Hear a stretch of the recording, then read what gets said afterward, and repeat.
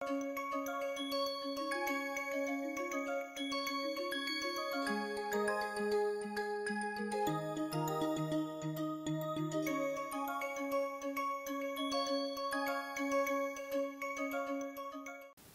we will look at both of these institutions in little more detail. First, let us look at family. Of all the ashram, this is considered the most important because it supports all other ashrams.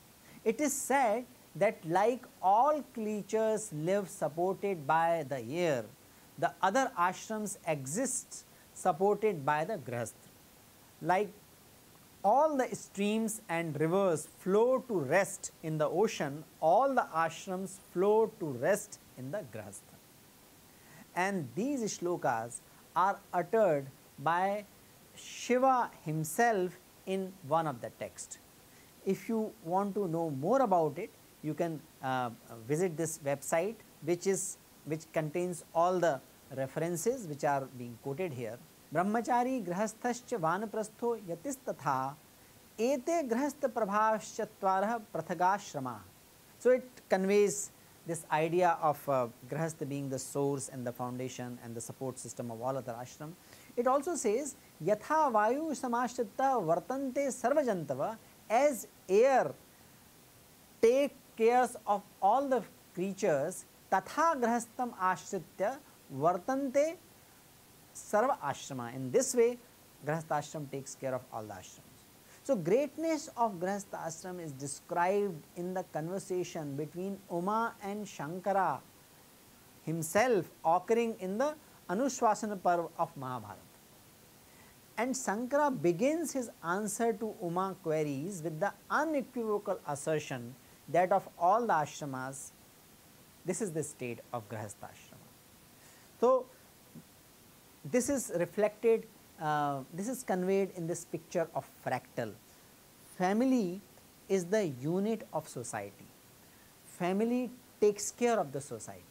Society and family are not in struggle with each other. Family is constituting unit of society, and in so many sanskars, including in all the sanskars, and all the sanskars, the role of family is established,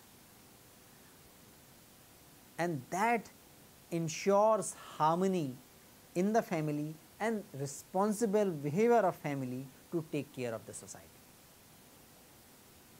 So towards the end of this session, what are the points of reflection and action?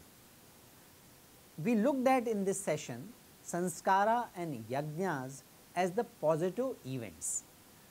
We look at in the form of both of these events that there is a great recognition of the connection or integration of micro and macro. Macro is sustained by micro, like family is sustained by a society, and micro is constituent of macro. So there is a mutuality in all social and human life forms. That recognition is there. Arising from this recognition is the value of responsibility.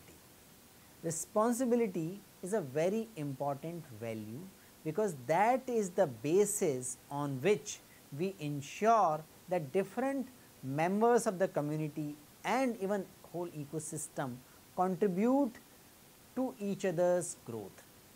So value of responsibility, and yajnas and sanskaras are ways of developing a more integral consciousness, and that integral consciousness naturally result into responsible behavior. And third point of reflection is that different life events can be integral in nature. There are ways to create positive events which takes care of all major objectives of life which are related to materialistic objective or hedonistic objective, hedonistic pleasure, eudaimonic pleasure, as well as transcendental or spiritual pleasure.